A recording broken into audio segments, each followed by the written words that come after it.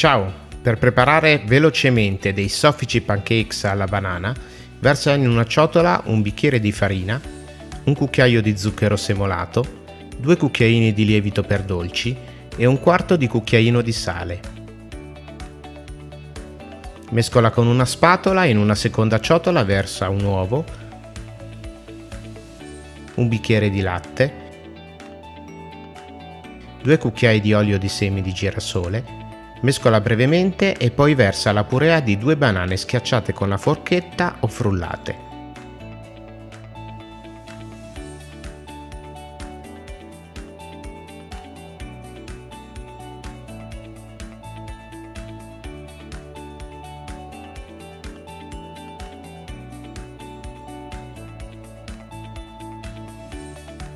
Mescola le polveri con il composto liquido e otterrai una pastella leggermente grumosa.